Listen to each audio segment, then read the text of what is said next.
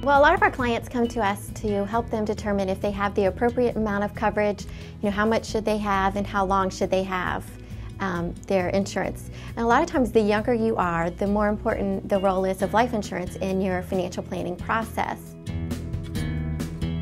We want to help them determine how much insurance they will need, so we look at several different factors. First of all, do we need to pay down any sort of debt, so maybe paying off a mortgage or a home equity line of credit. We also want to look at funding children's education to make sure that we would have enough proceeds to do something like that, as well as also determine what their living expenses will be throughout the rest of their lives to make sure that we'll have enough available for them to be able to maintain their current lifestyle. Another thing that we'll look at is how long they will need to hold insurance. As the older you get, the more assets you accumulate, the less debt that you have, so your life insurance needs become less the older that you get.